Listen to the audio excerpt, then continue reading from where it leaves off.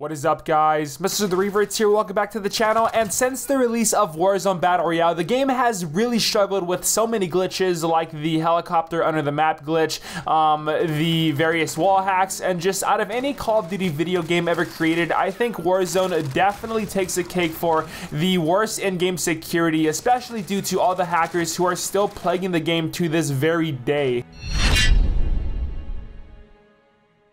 Now, first thing I want to mention, hacking and cheating in any video game is always going to be a given. Like, no matter how much security and walls are put up to prevent such programs from being ran, and whatever technical background goes behind hacking, hackers are just never going to be completely eliminated from a video game. However, the amount of blatant hackers and the easy accessibility it is to download and install these cheats are really where the line needs to be drawn. However, Infinity Ward has came out with statements saying that they have banned about 70,000 hackers. By now that number has definitely increased, if not doubled by now, and they are continuing to work on the in-game security measures along with deploying dedicated updates to improve the in-game reporting. Also, Infinity Ward has announced on Tuesday, May 12th that all new PC players that want to play Call of Duty Warzone will have to verify their accounts via two-factor authentication.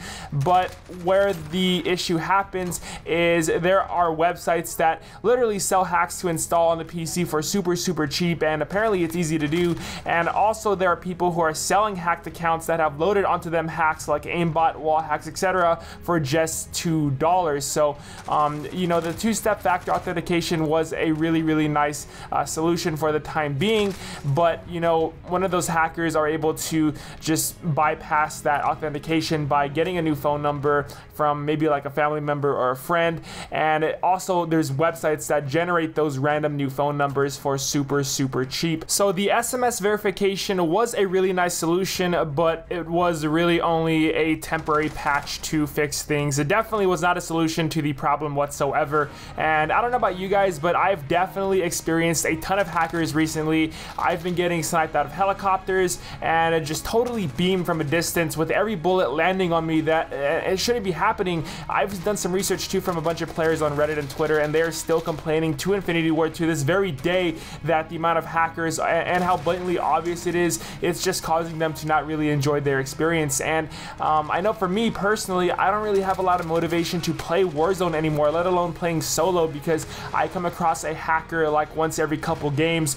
Now, it's just very frustrating to deal with. I love Warzone, but it's just super easy to see a hacker every couple games. Now, players have argued that region locking China could be a solution, because apparently that's the main source and location where a good majority of the hackers are from, kind of like what Fortnite has done where they region lock China.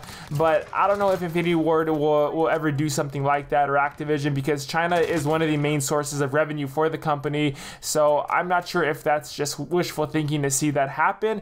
But the point is, it's just super easy to install a hack or even buy a hacked account for just a few dollars. And that's where Infinity Ward really needs to step it up with their security system. And players have said too that they want a hardware ban for those players who are found cheating, but I've also heard that it literally takes a few minutes to just bypass a hardware ban on the PC, because there is some way to trick the in-game security system to think that the account is banned, but it's really not. So point is, the hackers and cheaters will always find a way to get around things, and I don't think Infinity Ward has the proper measures to prevent this kind of stuff from happening.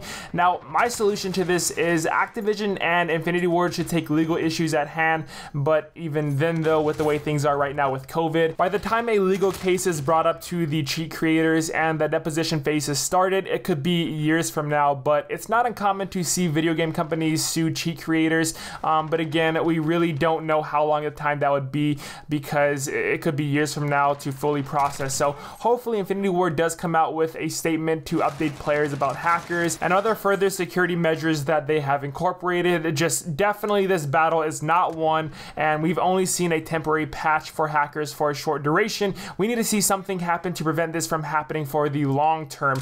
I just really hope that Infinity Ward doesn't really sweep this under the rug and say like, oh, we're done, like we're done here, we fixed it. Because no, the issue of hackers and how easy it is to hack in Warzone, that is not fixed whatsoever. I don't know about you guys who have reported a player in game for suspected cheating, but I have never gotten this message from any of my reports. I've talked to a few of my friends who've also ran into hackers, and they've all said, every single one of them, they've never gotten the same message about a hacker being banned. So hopefully they are working on all of that though. Now you can also block players in game who you think are cheating, and if you get into a game with them in the lobby, then you get a notification on your screen saying that you're playing with a blocked player, and by then you can just leave the lobby and find a new one. But I don't know, just this war on hackers in Warzone is far from over, I feel, and I really hope in the next few updates Infinity Ward addresses these issues instead of simply sweeping them all under the rug. So let me know your thoughts about this down below in the comments, guys. Thanks for watching, love y'all so much. Till next time, I'll see you guys later.